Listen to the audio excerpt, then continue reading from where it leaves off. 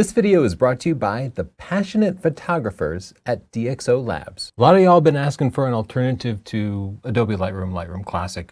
Mostly the subscription fees. Like 20 bucks a month doesn't sound bad, except you do the math for the rest of your life, and pretty soon you're paying over $10,000 depending on how long you want to live. But Adobe also has serious privacy concerns with their cloud storage and their artificial intelligence. They're literally telling people to skip the photo shoot and just generate images.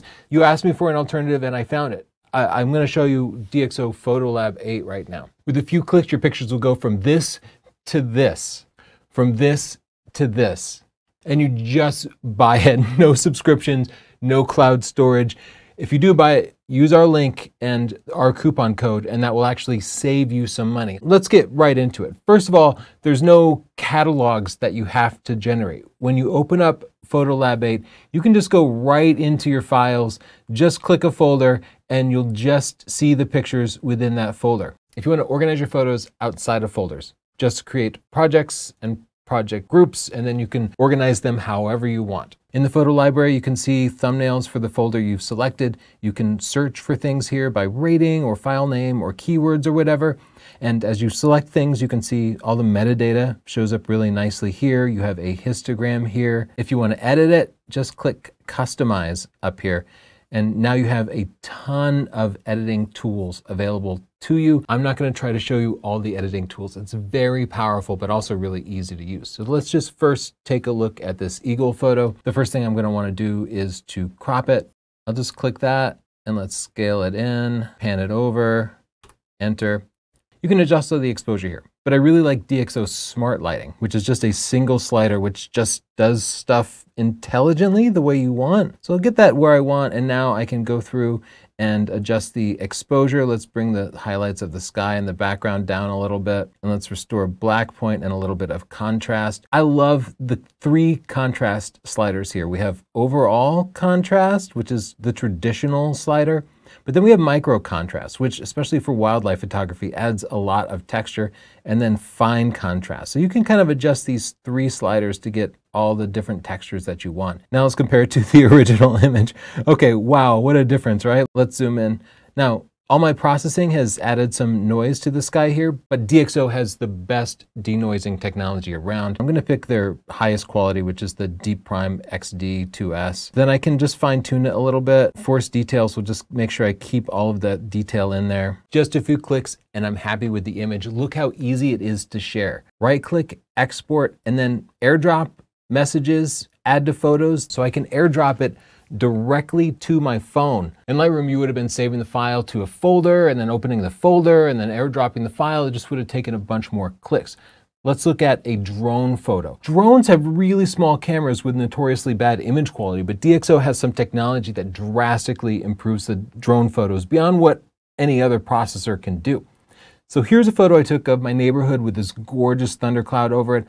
But you can see it's just way too contrasty. Again, I'm going to use the DxO Smart Lighting here, and I'm just going to crank that up and reduce the contrast a little bit. Now let's make an adjustment brush. I'm going to make a graduated filter here so I can adjust the sky and the ground separately. I'll drag that here and then I'll just pull that up here. I want it to be nice and soft so it looks natural. This is very similar to the results you would get if you could have used a graduated neutral density filter on your drone, because this is about real photography, not about AI nonsense. And now I can just bring the exposure on the sky down some. And while I'm here, I'm gonna just amplify the intensity of it with Clearview Plus and a little contrast and a little micro contrast. And what I'm trying to do is to bring back the actual look of the sky that I saw with my eye, rather than what the fairly small camera on the drone was capable of capturing. While we're here, let's just bring out those pinks and oranges a little bit, because that little camera just didn't capture it the way I remember it. But the sun was setting and it really lit up the top of that cloud, and that's really the focal point of the image. Let's look at the before and after. Okay, that is dramatic. You can see DxO's geometry correction took out the ugly vignetting that happens in the corner. It fixed the contrast problems and just produced something beautiful out of what would have been almost nothing.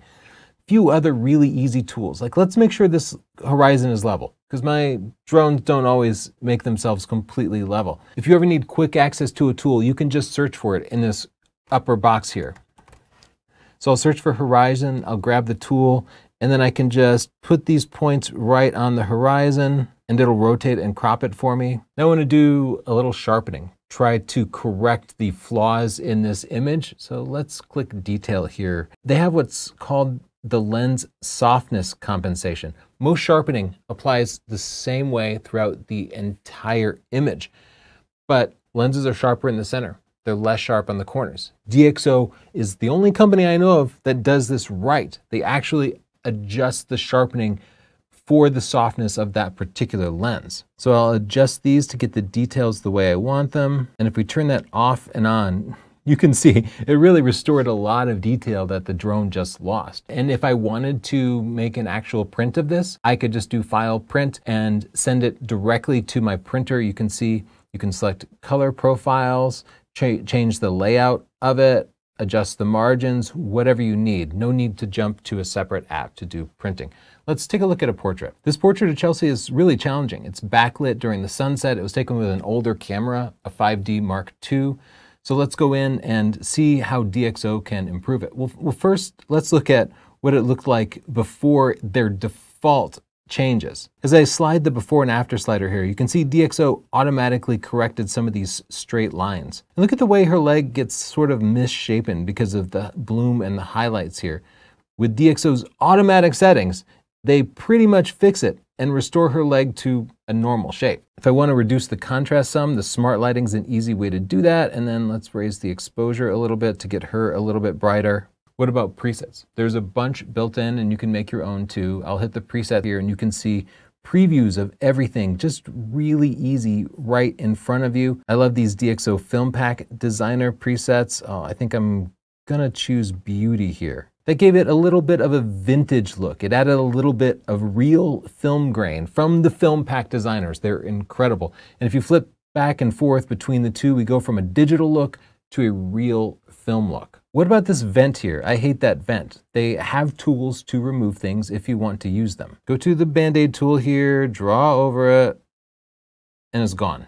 Flipping between the before and after, you can see we have a much more stylish picture in literally just a few seconds. Let's take a look at this landscape photo that we took in the fjords of Norway. This is before DxO's automatic corrections, and this is after. You can see it solved the lens's vignetting, evened out the lighting across the frame, and now I can just go through the sliders to make this a little bit more dramatic. The smart lighting feature here, I'll just grab it and pull that down, and you can see the highlights from the clouds just come back. And Clearview Plus is going to work really well here to add just a little bit of intensity without making it look fake. If I want a little more texture in here, I can up the micro contrast and the fine contrast without overdoing it. And I want to raise the shadows up to bring out the detail in the bottom half of the picture, but I don't want to make the top half look bad. So again, one of my favorite tools, just that graduated filter. I'm just going to make it nice and big so you don't notice the changes, and then I can just raise the exposure a little bit. Look at the before and after. The before is flat with way too much contrast, and the after is realistic. It's much more like what I remember. It is a real photo that captures what my eye saw, not what the limits of my camera were able to provide. That's what Photolab does. It's a tool made by passionate photographers to bring out the best in the photos that you already have, to not get in the way of the photographic process, but to supplement it. It is a tool for people who pursue photographic perfection. DxO Photolab 8 is really the right tool for most photographers, photographers who are passionate perfectionists, but don't want to mess with cloud storage, monthly fees, artificial intelligence.